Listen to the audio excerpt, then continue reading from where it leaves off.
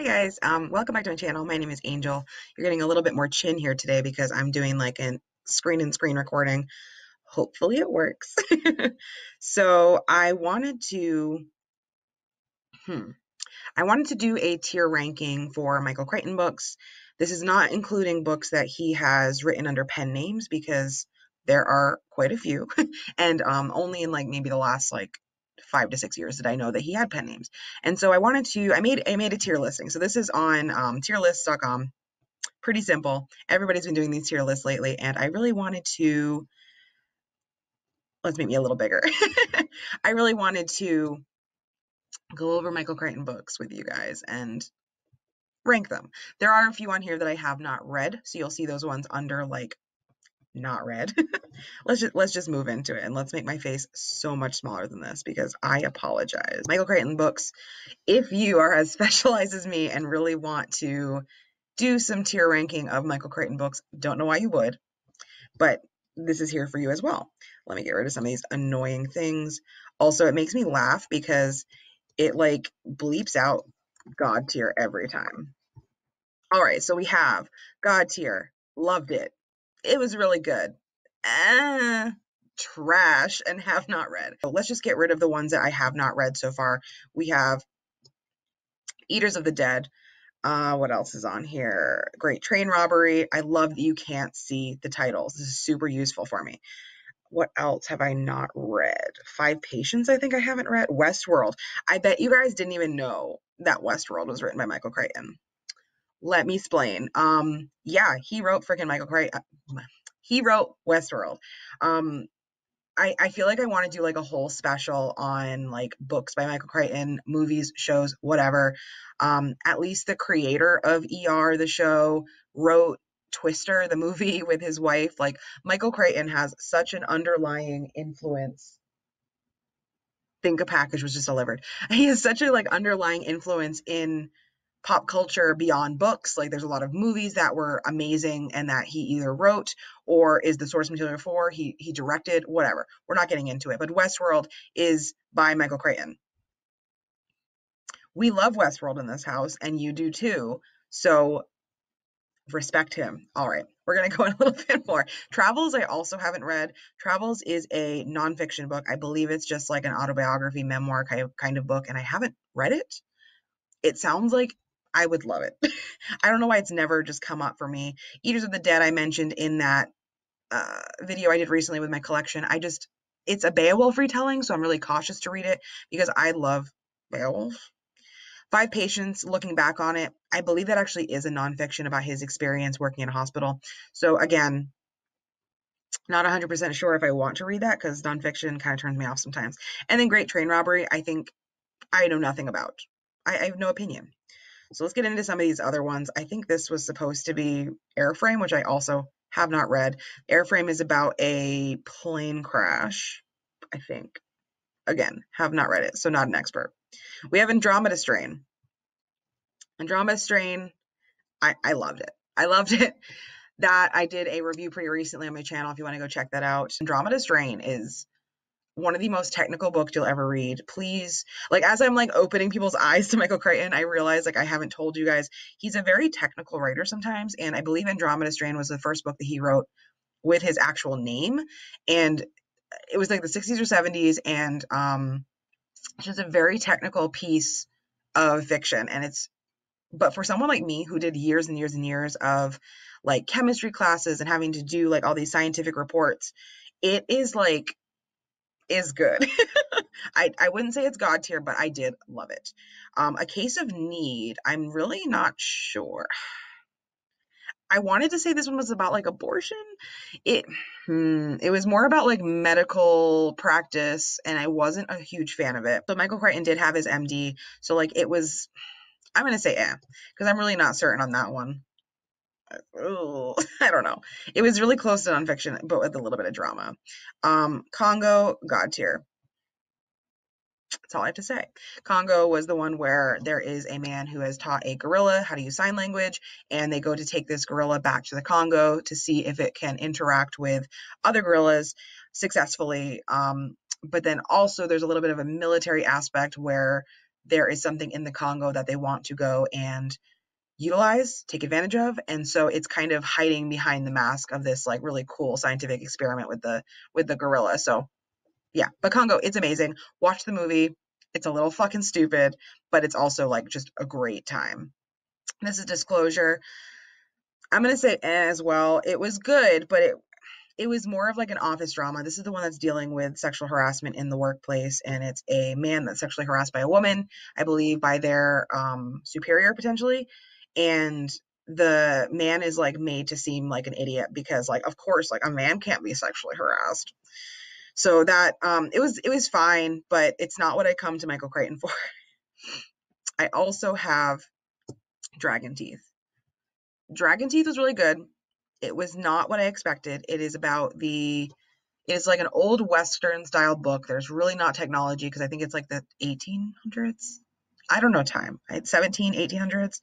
And it is dealing with people in the Midwest discovering dinosaurs and literally like the Bone Wars, I think is what it was called. It's dealing with people fighting to more or less get their name on these dinosaur bones and then also like be the first one to claim it as their discovery. It's a very good book. This one came out posthumously and you can kind of tell it's really not like a lot of other Michael Crichton books. This is just Jurassic Park and it's fucking god tier. If you don't know why I named my channel Jurassic Reads, then like it's dinosaurs. It's fucking dinosaurs and science fiction and drama.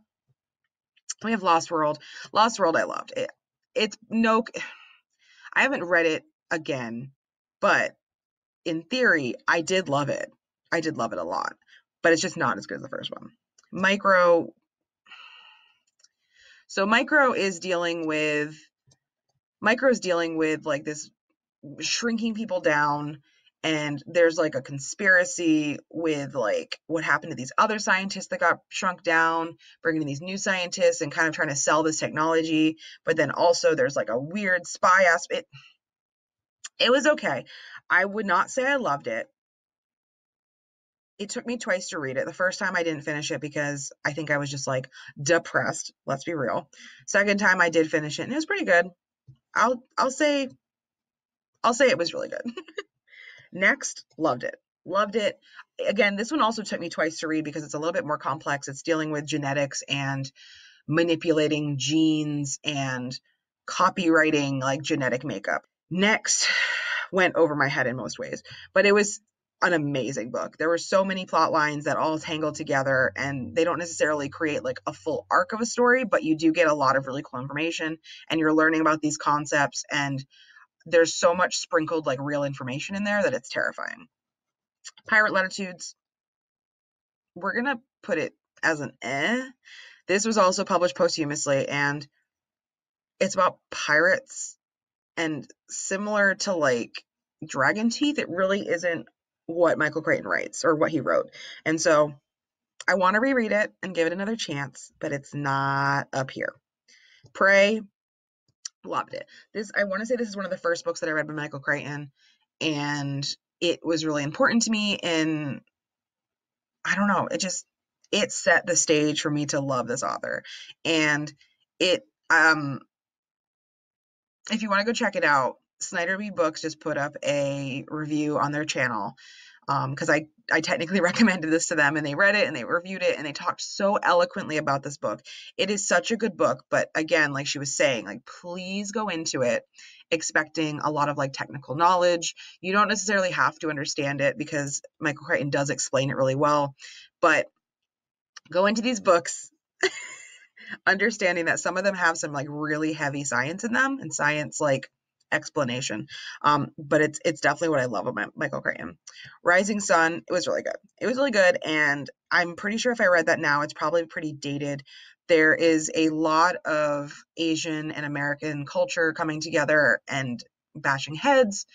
I believe it's actually Japanese culture. And you're seeing how these two cultures just deal with a tragedy. There has been a woman that has died in this newly opened, I think it's like, I don't know if it's a conference building or if it's just a building. It might be like a bunch of different things.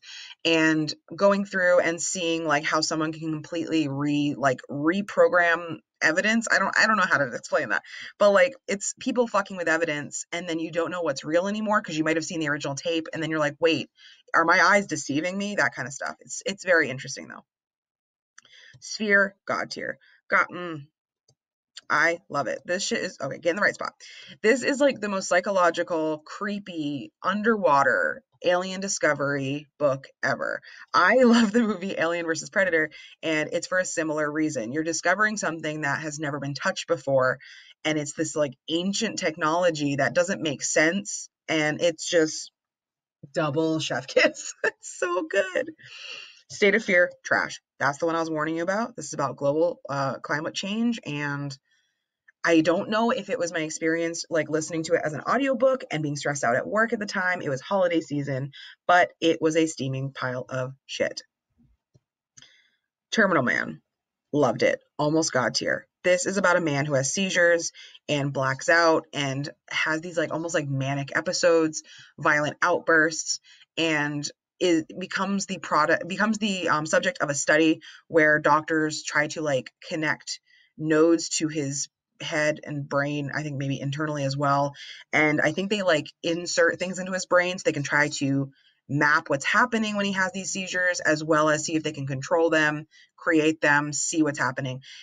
It is probably that and Andromeda Strain are probably the two most technical books I've ever read in my life. Parts of them do read like science reports, like really intense college chemistry reports because they're so clinical, but I love the commitment to making it so realistic. The last one is Timeline, really good. Don't really have a lot to say about that one. That one is dealing with time travel, and there is the ability to go back in time. You come in when they've already gone back in time and it's kind of been fucked up. What they were trying to do was go back in time so that they could see a landscape and map it, I believe, for some sort of recreation of an area. And then somebody gets left behind because they interact with locals in the past, and then shit gets fucked up. I saw the movie first, and so I held off for a really long time in reading the book, but the book is very good. That's all I have to say about it. So this is where we're at. Obviously, I skew heavily toward loving Michael Crichton books, as we know, except for State of Fear. So yeah, I forget who requested that I do like a tier ranking of them, but this is my thoughts. This is my little arc here. Probably more of these I gave like 5 stars at the time. These are just like my current thoughts, having read these probably in the last like decade or more. I want to reread probably all of them, and I have a lot that I would also like to read still on this list. So yeah, if you're a Michael Crichton fan, let me know. If you have any books that you have completely differing opinions on, whatever, let me know as well, and I'd love to chat with you about them in the comments. I love you guys. Thank you guys so much for being like supportive of my Michael Crichton trash in the meantime. All right, I hope you guys enjoyed the video, and I'll see you next time.